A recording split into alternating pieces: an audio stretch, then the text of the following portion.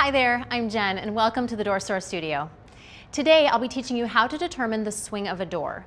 It's an important part of buying a door. It can get a little confusing, but there are a couple of ways you can work it out. Let me show you. Now imagine that this is the door you'll be replacing. Maybe the frame is cracked or you just want something fresh and new. To work out which way it swings, first open the door and then stand with your back against the hinges like this. If the doorknob or handle is on your right hand side, then you have a right swinging door. If it's on your left hand side, then you have a left swinging door. Pretty simple, right? But what if you're not in front of your door? What if you're trying to work out which way you want the door to swing on a new construction? Well, here's another trick. Imagine you're standing in front of your door and pretend that your arm is the door and hold it across your stomach like this. Now open your arm as if it's the door. If your door opens like this using your right arm, then it's a right swinging door. If you use your left arm like this, it's a left swinging door. Make sense? Okay, so now you know how to determine the swing of your door.